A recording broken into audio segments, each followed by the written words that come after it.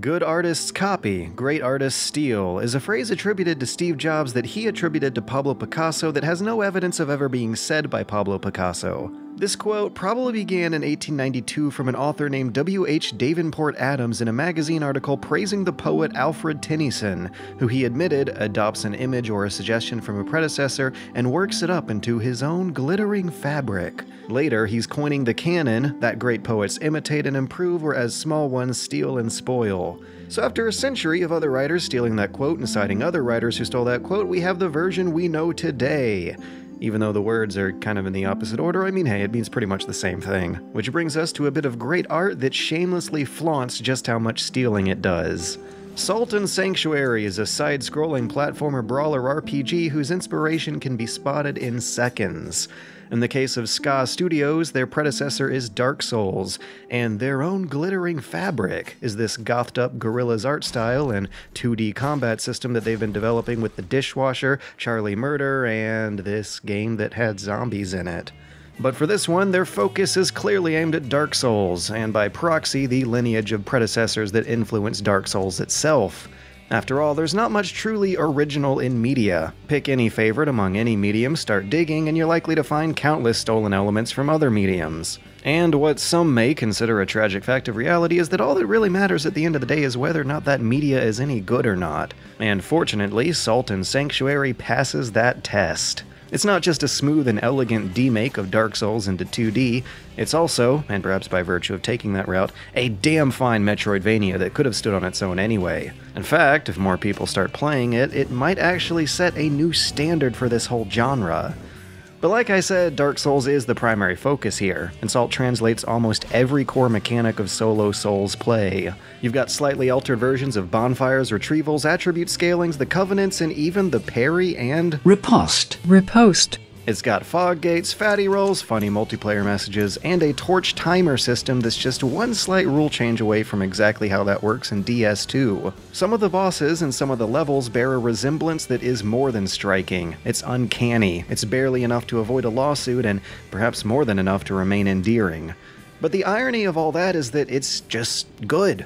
Going from playing Bloodborne a couple weeks earlier to this one felt like transitioning from any one real Souls game to another real Souls game. Its two-person indie team means it's lacking in their spectacle, but there is an almost From Software level of depth to the whole experience regardless. So what's different? Well, you level onto a sphere grid. Thankfully, and cleverly, you can refund old points you've planted down these paths to work your way around the developer's intended specialization and steer towards your own customization. Bonfires are customizable with your own choice of shops and fast travel services, which also fold into this game's version of covenants. Your chosen religion, and how well you stick to it, determines what buffing and healing gear each bonfire restocks you with, and how well you're treated at bonfires belonging to the other creeds. But the most fundamental core cipher of this whole translation effort was the combat system. On the surface, it might look as derivative as everything else, but underneath the hood, it's actually a fairly different beast. For starters, you got much more of a combo list here. You can combine your chargeable light and heavy attacks into this DMC launcher that makes it possible to juggle enemies. Plus, you got a respectable handful of hidden combos and advanced jumping moves to learn. And the switch to 2D makes for a player character who's more responsive, vertically viable, and quicker than most anyone was in Dark Souls, meaning Salt and Sanctuary might actually appeal to a different audience of people who don't like slow Souls combat. Although gameplay does move a whole lot faster, every swing still requires that lengthy wind-up and cooldown, plus a hearty step forward, plus a deep, nasty, hard and heavy hit. It's slightly easier than the average Souls game, but that still means it's pretty damn hard by your average video game standards, which has always been kind of the point.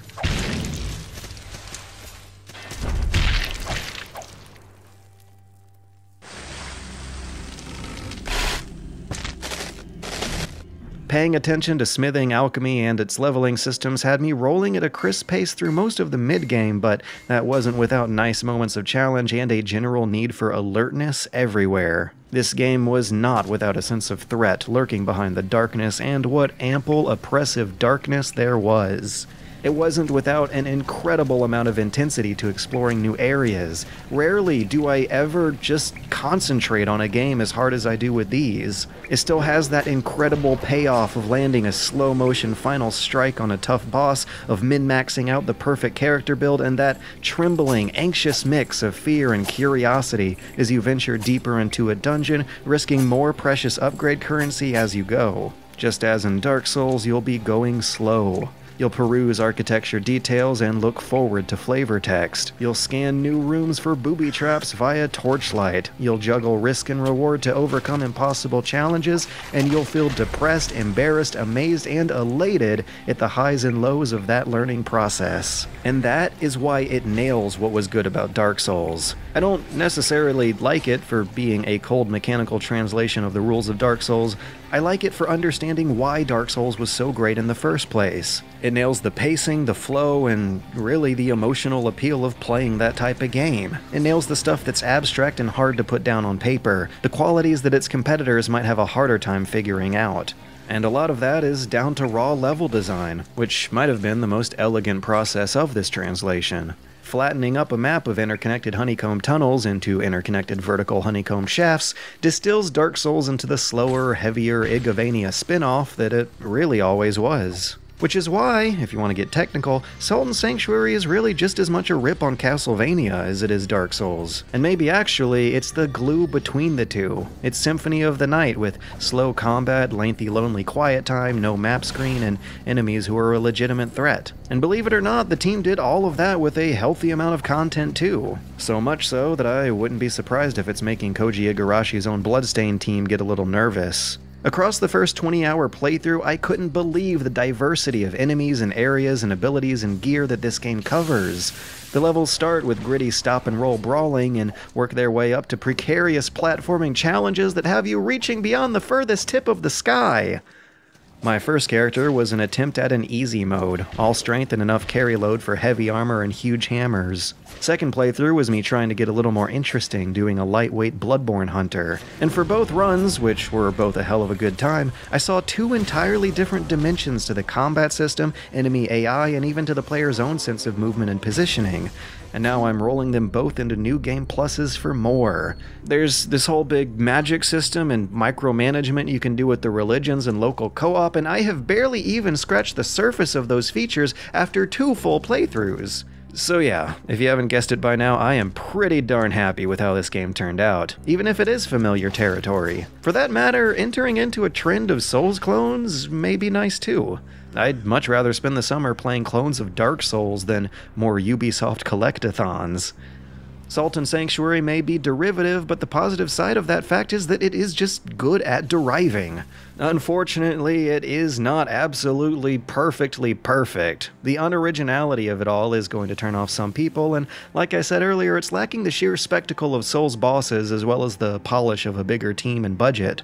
The problem of a 3D camera's lock-on system going nuts trying to track a big ol' boss is, in 2D, the big ol' boss simply cornering you onto one side of the screen. And another interesting quirk of the whole concept of this project is that there's no map screen.